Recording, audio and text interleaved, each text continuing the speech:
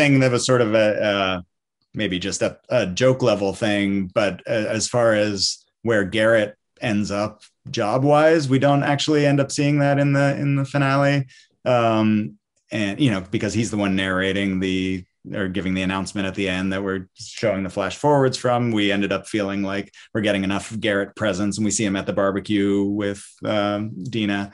But there was a pitch along the way and an idea that we liked, that he had mentioned this season that he had applied to GameStop 4 times and had never gotten a job there.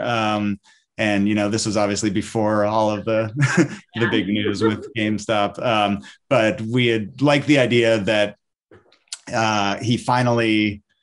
had a whole storyline actually where Glenn helped him get a job at GameStop. Garrett wasn't even going to bother applying for the 5th time because he had never gotten it, but Glenn ended up putting in a good word and really selling them on Garrett. And Garrett finally got his dream job at GameStop. And then we like the idea that in the flash forward, we see Garrett at GameStop, but already totally checked out. He's on his phone, like same old Garrett. That it was like, a job is a job. And it was, it's about, like he says, the moments with the people there, but the job itself, even his dream job, didn't end up being what he thought.